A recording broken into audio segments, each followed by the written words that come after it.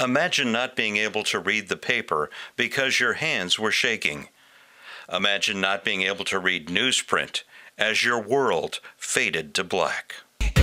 The National Federation of the Blind, Newsline, Indiana.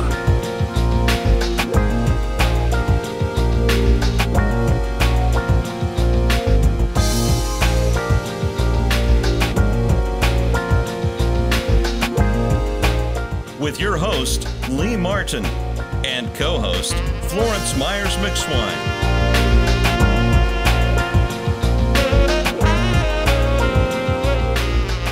Good morning. Welcome to this week's National Federation of the Blind, Newsline, Indiana.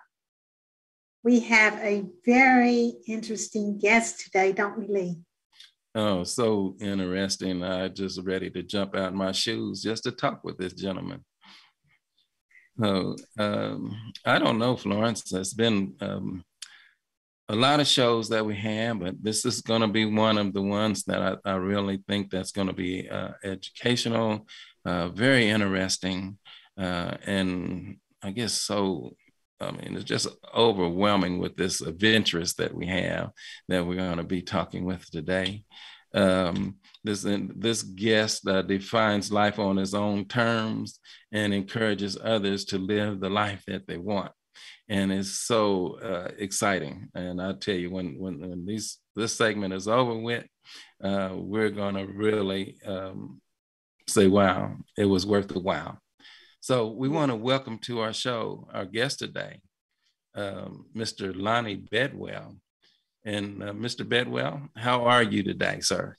I am doing wonderfully simple, and thank you for having me on the show. I truly appreciate it. Thank you for being our guest, Mr. Bidwell. Yeah. Well, you know, I tell you, I just hate to say this, but with this guest today, we can put a double S on his chest for a Superman.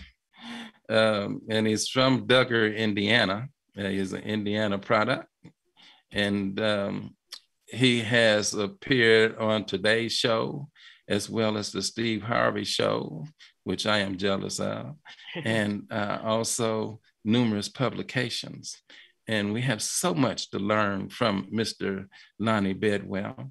And we're going to take us a short pause and let you guys get yourselves together so you can hear the adventure of Mr. Lonnie Bidwell right here on our NFB Newsline Indiana show. So stay tuned.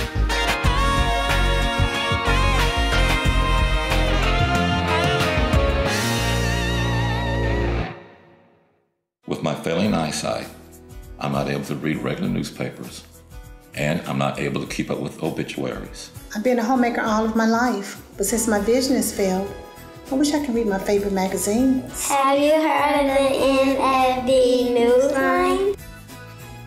Learn more by calling 855-963-6476 or visit nfbnewsline-in.org.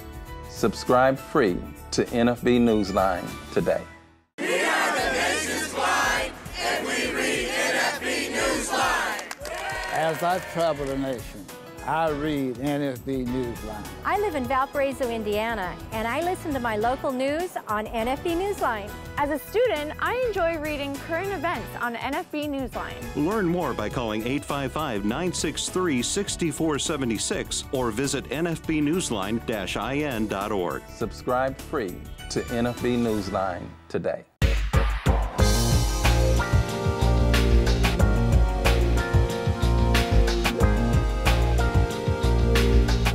Welcome back to this segment of the National Federation of the Blind, Newsline, Indiana. And as Lee mentioned, our guest today is Mr. Lonnie Bidwell, who is a veteran and has a very interesting life story. So again, Lonnie, welcome to our show. Thank you again. And I truly don't believe that SS stands for simply silly instead of... I tell you, Lonnie. Well, Lonnie, tell us a little bit about you. Were you born in Dublin, Indiana? Yeah, I was born in back here at home where I'm at now in Sullivan County, Indiana. Okay. It's south of Terre Haute a little bit. I was raised in a little town of Pleasantville, population 120 if you count the dogs and the chickens and some of the pigs and stuff. And graduated high school, local high school of Duggar. Attended Vincennes University for a couple of years in the electronics and robotics program. And then I decided to join the Navy. And I enlisted in the Navy as a nuclear powered machinist mate. And then I volunteered for submarine service. I tell you, Lonnie, just that alone is very interesting. Now, you say you come from a town of how many people? What's the 120. population? 120. So when you went to Vincennes, I mean, that was like going to big time, right? Oh, that's a big city, man. Yeah. There were more people in the dorm than there was in my hometown. Well, Lonnie, now, how old were you when you decided that you wanted to join the military? I was 20 years old. Yeah, I was 20 years old, just completed my associate's degree in college. And I needed a job and I needed to find something. You know, at that time it was kind of tough. And I had, a history of people in my family in the military for pretty much every conflict since World War II and probably beyond that, Civil War and everything else, you name it, all the way up through. And, I thought, well, I'm just going to join the service. I wanted to serve the country, plus I needed a little bit of experience, if you will. And so that's what I decided to do. Lonnie, I know that in a lot of cases, that I've heard of, guys will kind of make a pact together. Okay, I'm going to join the military. And how about you? Is that something that you did while you were in college, or is it just something that you just decided, okay, I'm just going to do this on my own? I just decided to do it on my own. Yeah. Okay. And Lonnie, what would you say to an individual, a young man today, that may be contemplating this life change? Would you recommend or encourage him to the military? Yeah, I really would. I would encourage them to join in all the branches. But the one thing I would encourage them to do is to try to go into a field that will correspond to something in the civilian world, if you will. Try to get a little bit of an education or training within the military while you're doing it. That'd be my only thing. Which, quite honestly, in today's military, pretty much everything gives you an education, and in whether communication, electronics, truck driving, nursing, you name it. And so I would recommend it. I truly do. And it gives you a little bit of world experience and life experience. Now, do you foresee a moment in our history, future history, where blind folks can serve more in the military? Oh, I totally do. I know some blind veteran friends of mine who actually stayed in after they lost their eyesight long enough to reach their 20-year retirement. And what capacities do you recall that they may have served in? More of an administrative capacity. These computers, as you guys well know, they can plug them in with JAWS, for example, or Window Eyes, different software that can make it accessible to us. And there's absolutely no reason why a blind person could not serve their country in the military. Well, that is something that we need to look more into and make sure that blind people can have those opportunities. Now, as you served in the military, you were a petty officer? Yeah, I was a petty officer first class, which is an E6 when I got out. Okay. So there's magazines that we have out there, since we're talking about NFB Newsline, for the military veterans that they might want to take a look at. and that is Stars and Stripes, and also the VFW magazine. There's a plethora of information in there, Lonnie, and I just encourage you to check that out as well during your times of travel. Yeah, I do get the American Legion magazine and the VFW magazine already here at the house. So I already have those access. I don't get the Stars and Stripes, so I need to look into that a little bit more. Mm-hmm. So are you accessing those through your computer? I can, yeah, I do. Okay. And then they also give me a printed copy, which, I can actually take, the iPhone and snap a picture and read it. And that's a great feature that we have with the NFB Newsline as well. That's free. The NFB KNFB Reader Basic, and it does the same thing there. So I think you'll really enjoy that, and just enjoy reading that, the NFB Newsline, period. And I'm also a member of the Blinded Veterans Association, and get a lot of documents from them and emails and stuff. And I encourage people who are blinded veterans to really look into that and join. If nothing else, just for the information, like you're talking about. There's so many things out there that are available to them, so many things that they want to try to support legislatively. It's just good information. And when we're talking about blinded veterans, there's also training for individuals that are blind. You want to talk about some of that training that blind veterans can receive? Yeah, I really encourage any veteran who loses their eyesight, and people have to realize this. They do not have to be a combat injured veteran or blinded veteran or a veteran who lost their eyesight as a result of their service. Anybody who has served in the National Guard, to active duty, you name it, any of the reserves or guards or active duty, and has lost their eyesight due to disease, you name it, is eligible for this program. And I encourage them to get a hold of their VA, to reach out to the Blinded Veterans Association and whoever they need to, and get equipped, get in the circle, if you will, and then go to one of these blind rehab centers.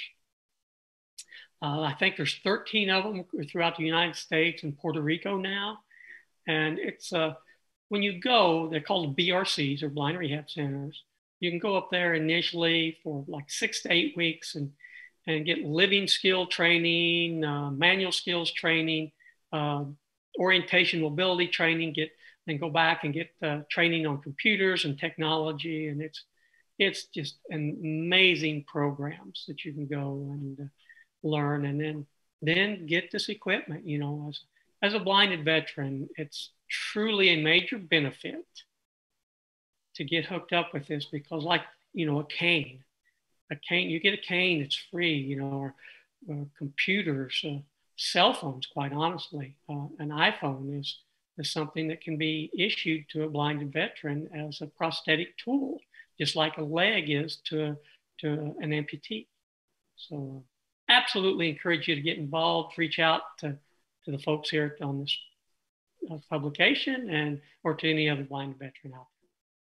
Well, thank you so much for that information, Lonnie. And we want to encourage those that are here in Indiana. You can also reach Deanna Austin at the Broaderbush VA Hospital. She's our service team, visual impairment service team coordinator. And she's been on the show before. So I would say, check that out, and it'll give you a level of encouragement, independence, and self-reliance. Mm-hmm. And we're going to take a short pause, and we're going to come back and talk some more about Mr. Lonnie Bidwell and some of his adventures. Some of them are very extreme. So stay tuned.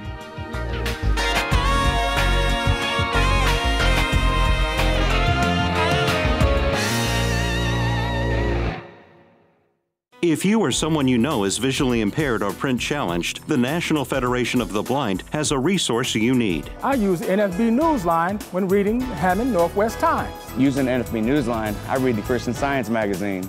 Dad, you read Jerusalem Post too. Learn more by calling 855-963-6476 or visit nfbnewsline-in.org. Live the life you want. Read NFB Newsline. It's free. If you or someone you know is visually impaired or print challenged, the National Federation of the Blind has a resource you need. I am a CFP practitioner, and I happen to be blind. I rely on NFB Newsline to keep me current with Wall Street Journal and the Financial Times. Hoosiers can hear Indiana magazines, circulars, national magazines, and information from across the globe. Learn more by calling 855-963-6476 or visit nfbnewsline-in.org.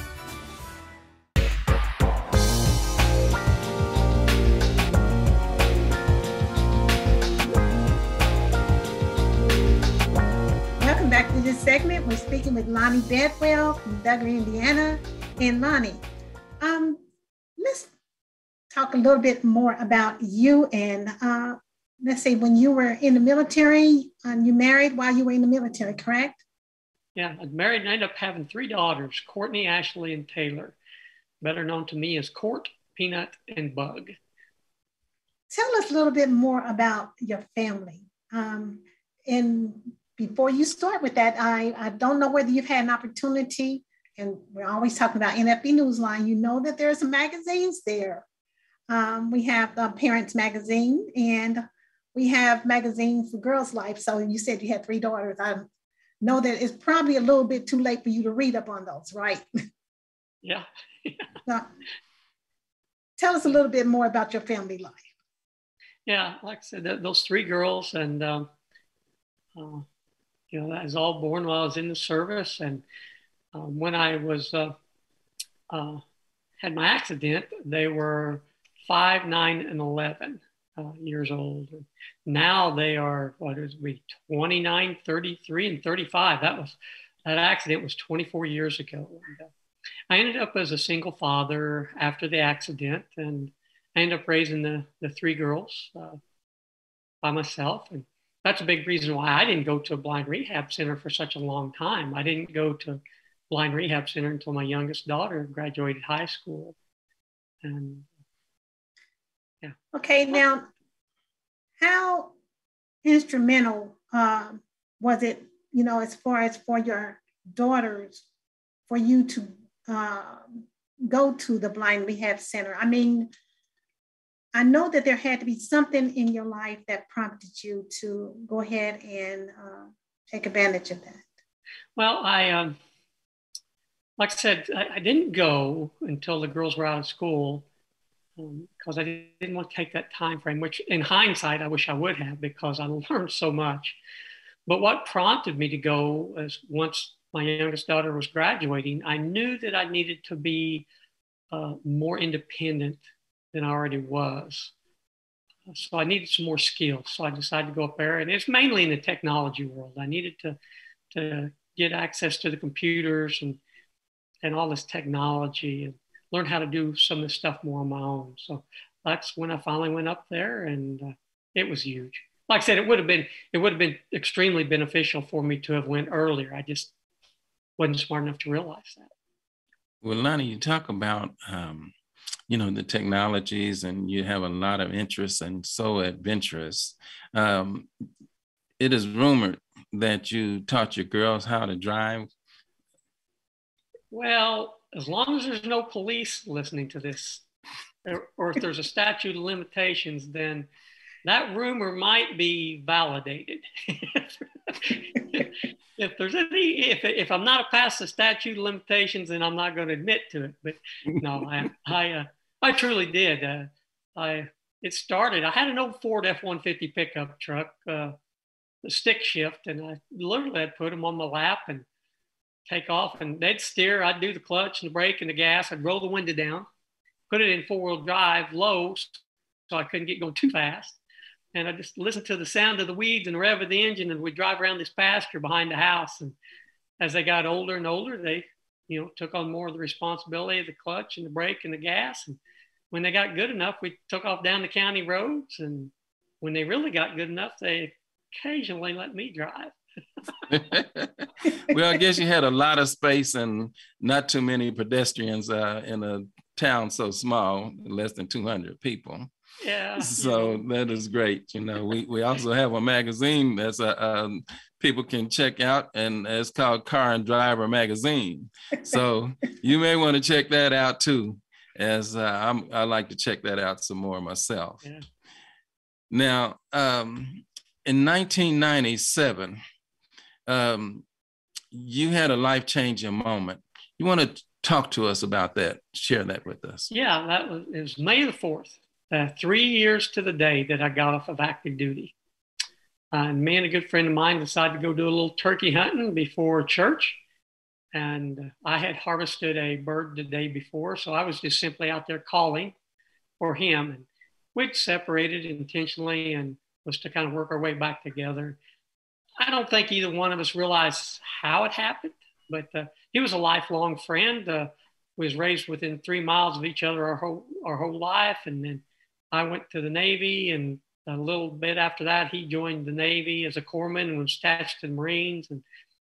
And after we both got out back here, anyway, I was literally a mile from the house, and I don't think we know what happened. It's really thick and dense, and he saw a turkey, and I took a full shotgun blast to the face at about 9 steps.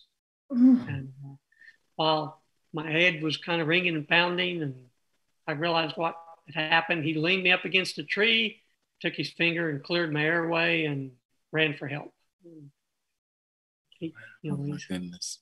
I'm fortunate to be alive. I had over 85 pellets up in my face and head and stuff. The surgeons, they told me that by the time I got there, put me in a stretcher, took me across the Stripper Hills, put me in a boat, from a boat to an ambulance to a helicopter. And then they flew me up to Indianapolis. I think IU Methodist. I don't even remember at this point. And, the doctors told me, said they don't know how I was alive, but they kind of rebuilt part of my nose and throat. And here I am.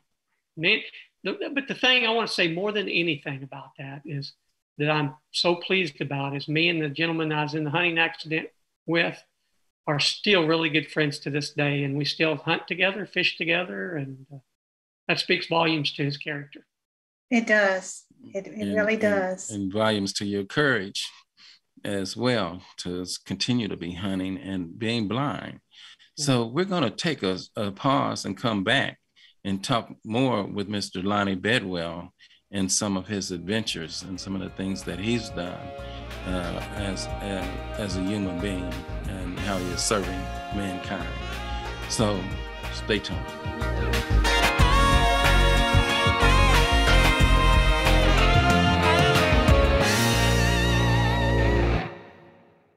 I just graduated college as a blind student. How can I independently find job listings? Thanks to the National Federation of the Blind, visually impaired Hoosiers can hear newspapers, circulars, and magazines from across the globe. It is a fantastic service. Learn more by calling 855-963-6476 or visit nfbnewsline-in.org. We are the nation's blind, and we read NFB Newsline. Thousands of Indiana residents feel isolated from the world due to vision problems. Thanks to the National Federation of the Blind, visually impaired Hoosiers can hear newspapers, circulars, and magazines from across the globe. I'm a Vietnam veteran. I'm blind. I read Stars and Stripes on NFB Newsline. Learn more by calling 855-963-6476 or visit nfbnewsline-in.org. Subscribe free to NFB Newsline. I'm Danny Wayne Beamer, Program Manager of the Elder Blind Program at the Will Center in Terre Haute, Indiana. I introduced the NFB Newsline to seniors in 13 southwestern counties in Indiana. I also utilize the NFB Newsline for my radio station public affairs shows. The NFB Newsline. Experience it today. Learn more by calling 855-963-6476 or visit nfbnewsline-in.org. We are the nation's blind, and we read NFB Newsline. The National Federation of the Blind knows that blindness is not the characteristic that defines you or your future. Every day we raise the expectations of blind people because low expectations create obstacles between blind people and our dreams. You can live the life you want. Blindness is not what holds you back.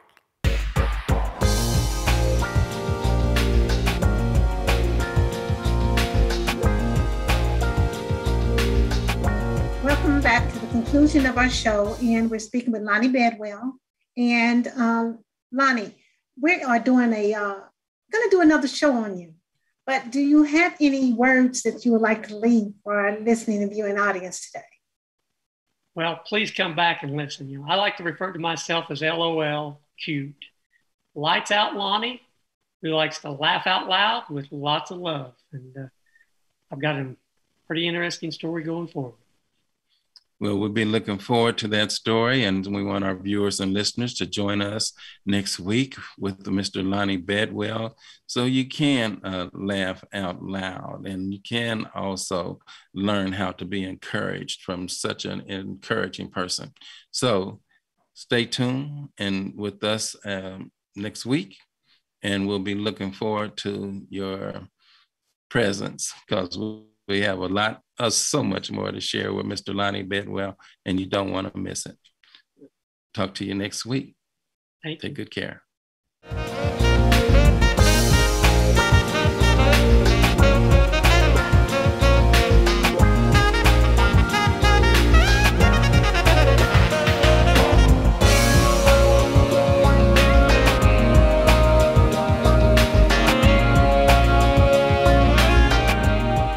The National Federation of the Blind, Newsline, Indiana. For more information, go to nfb-in.org or call 855-963-6476. That's 855-963-6476.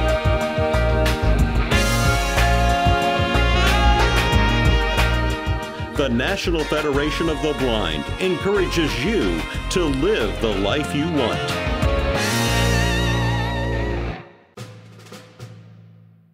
I have a dream. It is a dream deeply rooted in the American dream. I have a dream that one day, one man's dream of racial equity and harmony, unity, seeing people as people, created in the image of God, is central to the Christian message. Acts records, "From one man he made every nation of men." God did this so men would seek him. Celebrate the creation, celebrate the vision, and celebrate each other as God celebrates you. With this faith, I will go out with you and transform dark yesterdays into bright tomorrows. With this faith, we will be able to achieve this new day when all of God's children, black men and white men, Jews and Gentiles, Protestants and Catholics, will be able to join hands and sing with the Negroes in the spiritual of all, free at last, free at last. Thank God Almighty.